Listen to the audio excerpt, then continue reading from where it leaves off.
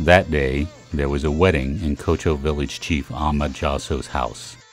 His nephew, Benyan, and his beautiful bride, Najma, did not know that this celebration would be one of their last good memories from Kocho. Their traditional wedding dance had a different outcome. We'll return to that dance later. A few months passed when gunshots rang out in the village. It was 2 in the morning. 19-year-old Bazi was scared. After 3 days of shooting, ISIS militants came to village chief Jasso and demanded that everyone convert to Islam. Residents were given only a few days to consider their options. Thousands fled the village in fear, headed to nearby mountains. On the 15th of August, Bazi's family received a call from her brother. He wanted them all to come quickly to school. He said everyone was there. Within moments, several armored cars full of ISIS militants arrived. They separated everybody into groups: girls, boys, unmarried women, and elderly women. Baji said, "They laid blankets on the floor and asked us to put our phones there. Then they asked us to put our jewelry and then money on it." The militants divided women from men, the old from the young. Bazi said, "They kept us separated." A Yazidi mother later recounted that the other women were whisked away. Then she heard the sound of gunfire. All the captives started shouting and crying in panic. One militant came out with a sword in hand. A woman asked where the older women were. He answered, "We executed them all. Some were beheaded." Bazi saw Nadia, Bushra, Noura, and hundreds of other girls that she knew. It brought back memories of the old school days. This was the same school where she had studied with Nadia from the 3rd grade. When the girls were not in class, they used to play together with their dolls. Bazi heard a pickup truck and was quickly brought back to the present. From the window, she saw ISIS militants taking away some men, including Ahmad Jasso, the village chief. Then she heard a scream.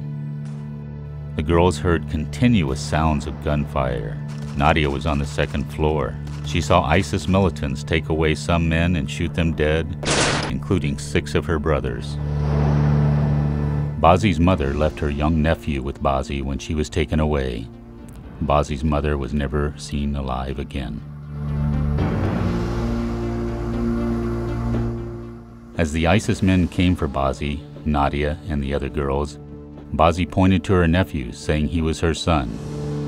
At first, they isolated her with the other girls, but then one man ordered Bazi and her nephew to stay with the women. Bazi felt lucky for a while because Nadia and hundreds of Kocho girls were taken away in buses that night. ISIS men took them to Mosul. I am a survivor of the Yazidi genocide, now a refugee. I was a villager. Nadia later testified at the United Nations about what she witnessed that day. She said, "ISIS militants rounded up all the men and killed more than 700 in one day. They separated 80 elderly women from them and killed them in Solak." Her mother was among them. Little boys were taken to training sites. She told world leaders at the UN that ISIS men humiliated the women and children they abducted. They touched and violated them. The building in Mosul, where Nadia and more than 150 other Yazidi families were brought, was already full with thousands of other Yazidi families who were exchanged as gifts. One of the captors wanted to take Nadia, but she was unwilling to go with the huge man. He hit, kicked, and beat her.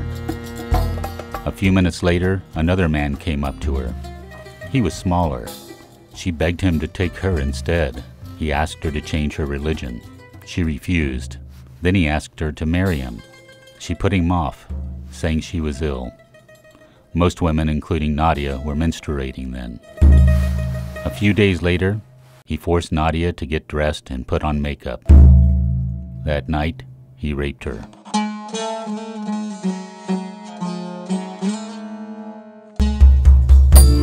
She tried to flee, but guards caught her.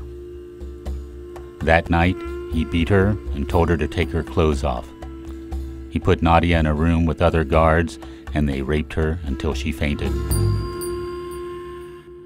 The girls knew they were going to be sold as sex slaves. Often, they refused to bathe so they would be less attractive to potential buyers.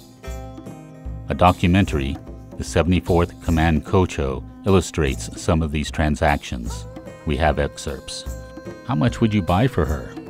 For a gun, the price depends. If she has blue eyes, it will be different. $500. Today is the female sex slaves market day. A Yazidi girl. Will he take two? Do you have a share or not yet? I and Farouk have none. You want one Yazidi girl? A sex slave? Yes. Can you handle her? If she is 15 years old, I have to turn her around and check her teeth. Why would I need her if she had no teeth? Then shoot her. Bazi's presence of mind could only help her for a little time. Then they took her to Tel Afar with 20 other girls. Bazi recalls she was also taken to Raqqa in Syria with her 3-year-old nephew. She was sold in Aleppo. She tried to escape twice. The first time, she ran out of her owner's house and knocked on a door in Aleppo. A woman came out and Bazi told her story, begging for help. The woman called her husband and asked Bazi to wait inside her house till her husband got home. The husband turned out to be an ISIS supporter. He brought the man from whom Bazi had just escaped. She was beaten and raped again and again. The New York Post writes about the fate of another girl. Lamia Bashar tried to flee 4 times before finally escaping in March. A landmine exploded. The explosion left Lamia blind in her right eye, her face scarred by melted skin. Even with one eye, she counts herself among the lucky ones. She worries about her 9-year-old sister Mayada, who remains captive. One photo she managed to send to the family shows the little girl standing in front of an IS flag. A Toronto-based website, Maclean's, did a story on a few other girls. A 14-year-old Yazidi girl, Amira Hussein, has a tattoo on her left forearm that reads, "Bring back my people." She wears a medallion around her neck with a photo of her missing older brother, so he will always be close to me. One day, 15-year-old Bushra and other girls were asked to take a shower. They knew what was coming. One girl slit her wrist and bled to death on the shower floor.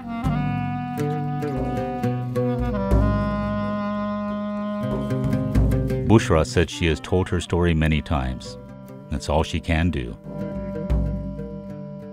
A global nonprofit media company, PRI, writes of another girl, Jean. She waited until Friday afternoon when all the men were at the mosque for prayers. Then she covered her face and hair with a black veil and slipped out through an unlocked door. Nadia, Bazi, and a few others either escaped by themselves or were unknowingly sold to rescuers. They survived.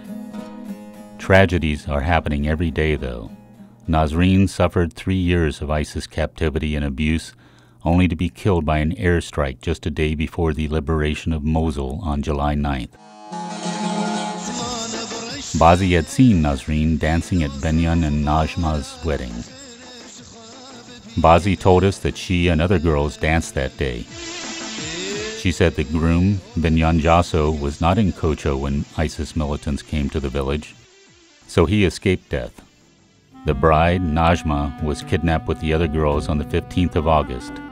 She delivered a baby girl in ISIS captivity.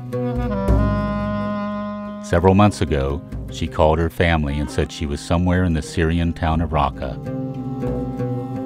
After that, no one heard from her again.